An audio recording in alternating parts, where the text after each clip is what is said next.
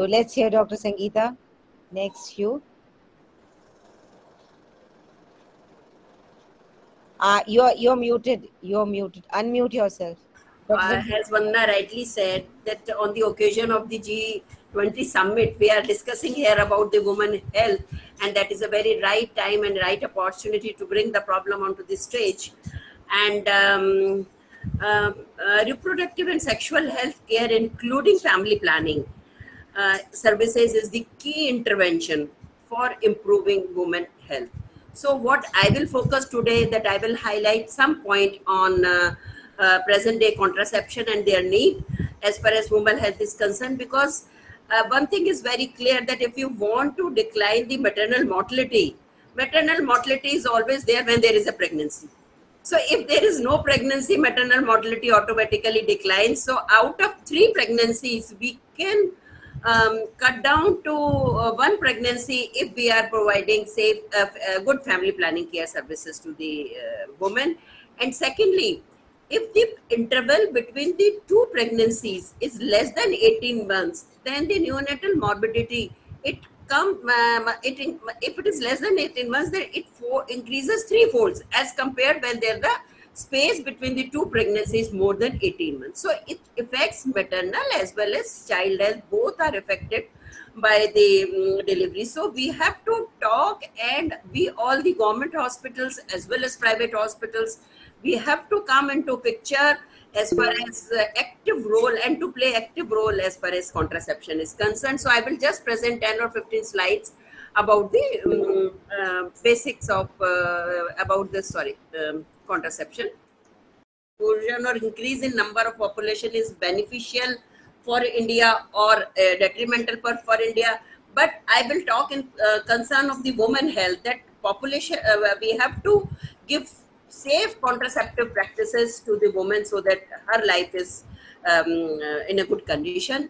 And we all know that when we started, India was the first country to start family planning thing in our country. And initially it was for population control, but now from 2000 onwards, it has become the family planning is for the improvement in maternal and child health. So there is a great shift in the principle.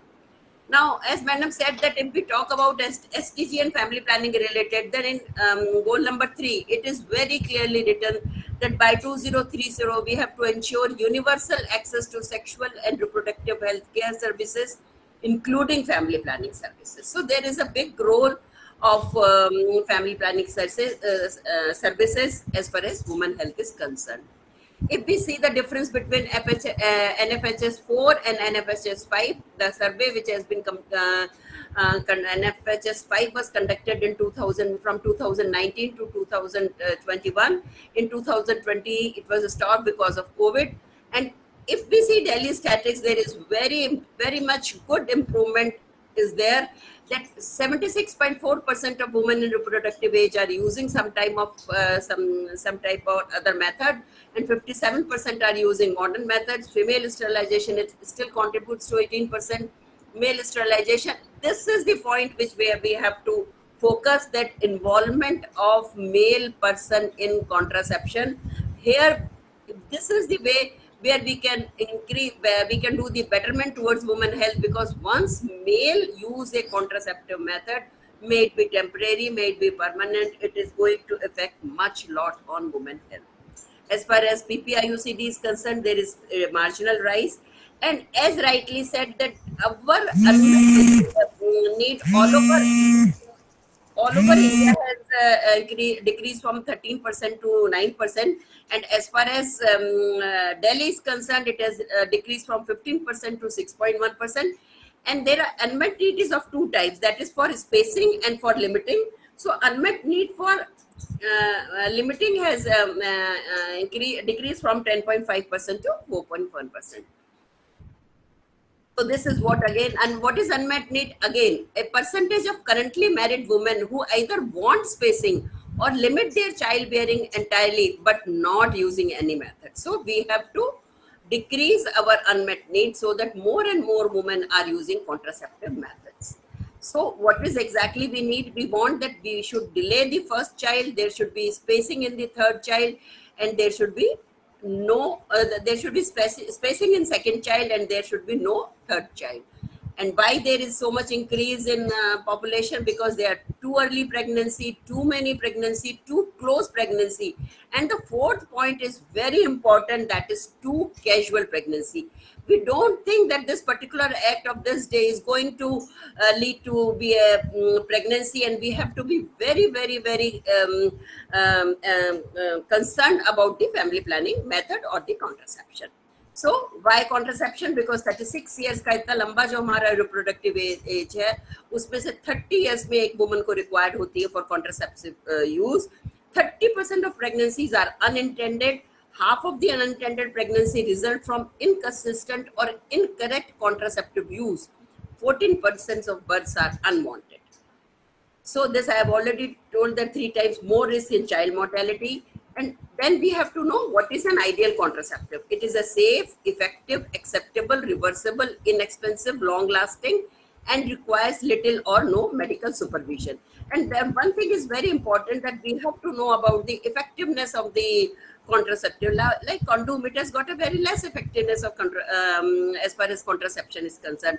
So how we measure a effectiveness? It is measured by the pregnancy per 100 women using the method per year. So this shows, so most important effective are implants, IUCD, female sterilization, and male sterilization. Now we all do know about the eligibility criteria of WHO. These are the temporary methods, permanent methods, natural, barrier, oral contraceptives, IUCD, injectables, implants, and emergency contraception. We have to increase the uses of postpartum insertion of IUCD. Why? Because most of the women, they do not follow up after delivery. Following vaginal delivery and cesarean section, it can be given, it can be introduced very easily. Advantage are ease of insertion and convenient. Disadvantage is higher expulsion rate, and appears to be safe and effective. So we have to emphasize on postpartum IUCD insertion. Implants are flexible, small plastic rod implanted in upper arm, contains progesterone hormone, and they are effective for 3 years. And now it is included in Indian family planning program. And in Delhi, if we talk, 4 institutes have the availability of these subdermal implants, that is Safdarjung Hospital, All India Institute, Harding, and GTB, under expert service provider. Again, why we should use male involvement. Government has given a very ready access to condom in different outlets of the family planning services, and they can also use NSV as a permanent method because it is safe, sound, simple, short, stitchless, and scalpel-less. So we have to motivate the persons for vasectomy, and communication is the most important part. Until unless we communicate with the patient about the types of the contraceptive methods available, their safety, their effectiveness, their adverse effects, their advantages, their cost, their effectiveness, we all have to discuss, and this can be done by the gather approach, which we do for communication. And we have to, nowadays, the concept is of method specific counseling, that a person should be told, totally informed consent has to be there, that it includes mechanism of action, advantages, disadvantages, limitations, side effects, doses, efficacy, addressing concerns, and required follow-up. So these all was one doctor or the counselor must know. So to end, make temporary birth control measures more attractive to young couples so that they can use it for spacing, encourage research on contraceptive methods, educate young couples on the benefits of postponing the birth of the first child and spacing their children, and need to make all methods of family planning available in the area. So I think this was, in short, in nutshell, about the use of contraception for decreasing maternal mortality and improving women health. Dr. बहुत Sangeeta, सुंदर. very nice. And really, you focused on a very important and a sensitive aspect of the woman's health. And that really spans around 40 years of her life. So next, I would invite Dr. Ila Gupta.